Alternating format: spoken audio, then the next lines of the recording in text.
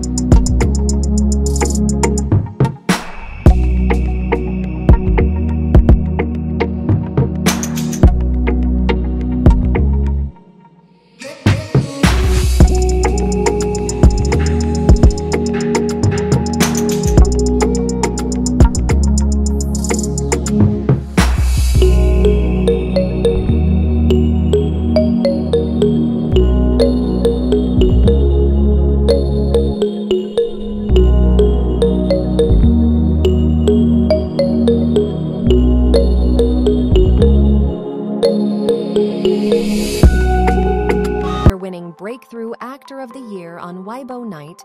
2 days later, the news of his marriage took us by surprise.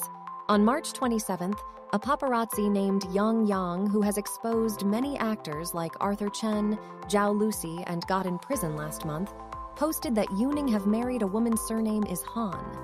He posted a picture of Han and a 6-year-old child who was suspected to be Yining's child. Yang clarified further that they got married in April 2012 and divorced in December 2013. Not long after that, Yuning immediately went live on Weibo and admitted that he was indeed married, but denied that the child is his.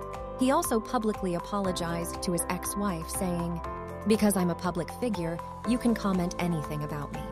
But to her, I am extremely sorry for stirring up her life." He thinks that his ex-wife never benefited from any glory he received as an artist, so she shouldn't suffer because of this. He said, "I don't care how long it takes, I will use the law. Even if it's complicated, I will take action." Since he was married in 2012 and debuted in 2018, he didn't intend to hide the matters. He just didn't want it to affect others. On the other hand, after the divorce, his ex-wife started anew and got married again within 2 or 3 years and have a 6-year-old daughter. Even though they don't contact each other anymore, Yinings still took action. He was quick and upright in his clarification that even fellow artists supported him. Zhang Shunxi, who worked with him in Heroes, replied that Yining is a real man. He also gained 75,000 fans within a week. He's definitely someone worth standing for. Next, the actor who starred in many famous dramas, including Chinese Paladin and Nirvana in Fire, is married. On January 31st, Hu Ge announced on Weibo, the Chinese social media site, and said, "I'm a father, mother, and daughter are safe. Good news for everyone." Different from others on this list where fans reacted badly to their idols dating, Hu Ge's fans were actually happy at the news of his marriage. Good for him. From his post, he said that his wife is not a public figure.